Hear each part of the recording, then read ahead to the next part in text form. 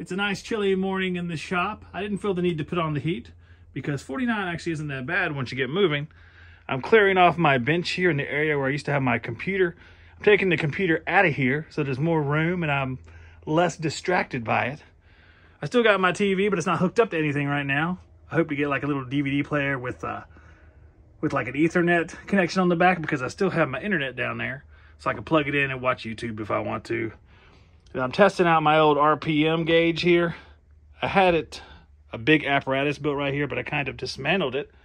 So I can just store this gauge up there because it's nice to know how fast your tools are. This is a Bauer brushless drill right here on high speed. So about 1,621 RPM. It's nice to have that information when you're testing tools to make sure everything's working properly. So I'm going to continue cleaning up here and hopefully do something with this mess, store some of it and take some of it up to the house, like my computer, and we'll see what happens the rest of the day.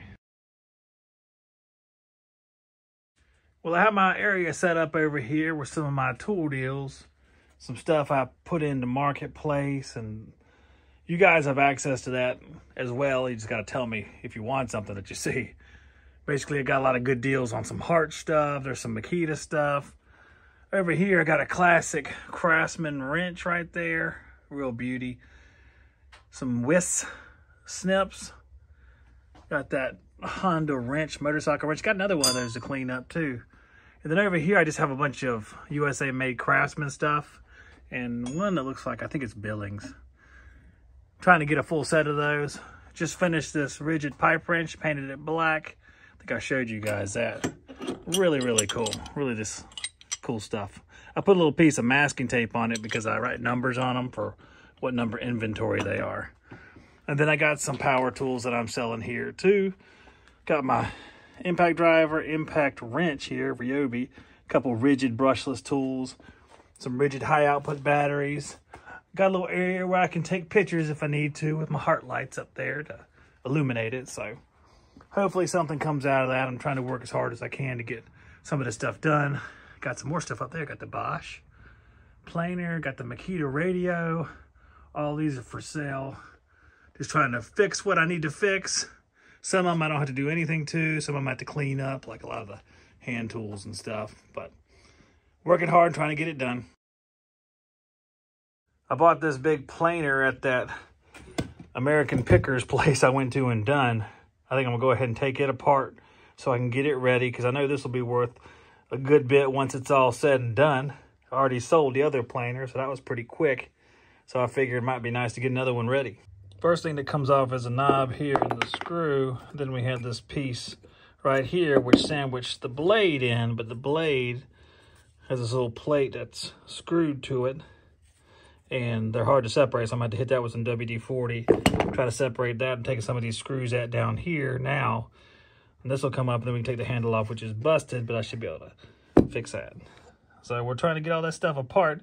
See how cooperative it is. It looks rough, but it doesn't look impossible. This is where the butt clenching starts, where I got to take apart, not this one, but get this screw out of the base, which is already bent slightly.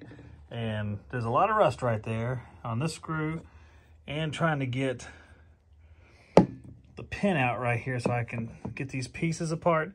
All ample opportunities for breakage. So we'll have to hope that that does not occur. Get as many pieces apart as I can, because the more you can take it apart, the better the restoration will be. I don't want to have to leave stuff together, but I don't know what's going to happen either. I was able just to unscrew the knob here. I'm taking this screw out, a small piece right here, just so I can remember for later, not just for you guys, for me too. So most of those pieces have come out. Got right here, however that works. See if we can't figure that stuff out and see what we can do about it, clean it up at least. Right here is a little pin you can see right there that I'm having to hit out with my punch and going very, very slow so I can take this apart. I still don't know about this thing right here.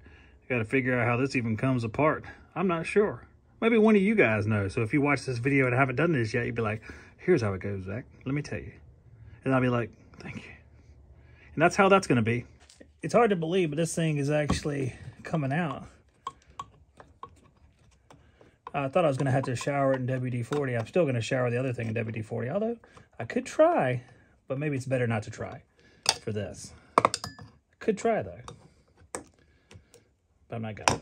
I figured I'll have to drill out this little rivet deal right here because there's no other way for it to come out, as far as I can tell. You guys can tell me how wrongly I did this whenever I get to it.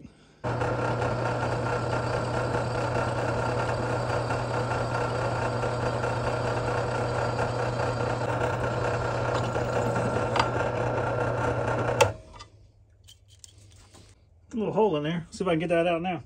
I'm gonna see if I can't put a little tap in over the top. This won't fit down inside the hole, but maybe it'll help tap it into the hole.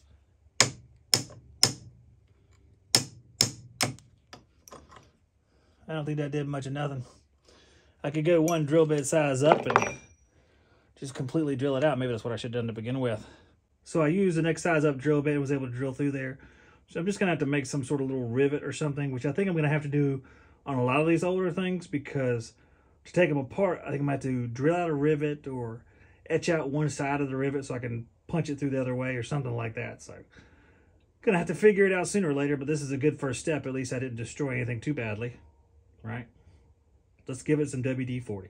So I got a crap ton of WD-40 or generic spray lubricant soaking on them things. I'm gonna let it soak for a while. And then I have my handle here kind of wedged in place with some wood glue on it. I'll just chip that excess off tomorrow, I think.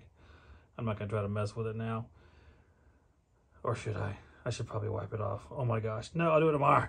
It's been a really long day. I've been listing stuff all day over here for the tool shop, and I'm tired. Frankly, I'm tired.